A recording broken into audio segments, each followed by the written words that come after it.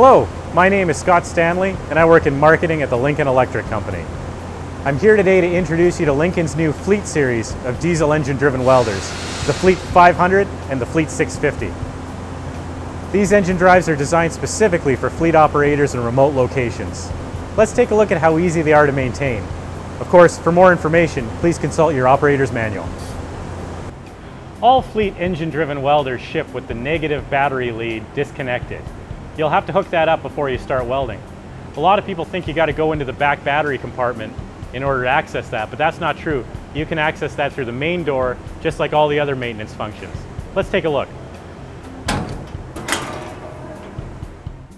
As you can see, the negative battery cable is very easy to access.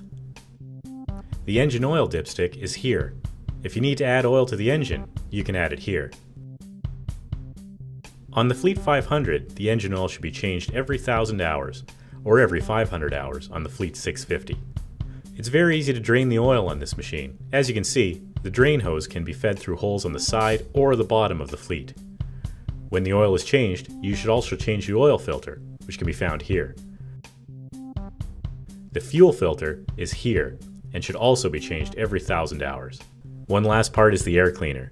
It should be changed every 500 hours or every 250 hours in dusty environments. So there you have it, Lincoln Electric's new Fleet series of diesel engine driven welders. For more information, please check out www.lincolnelectric.com.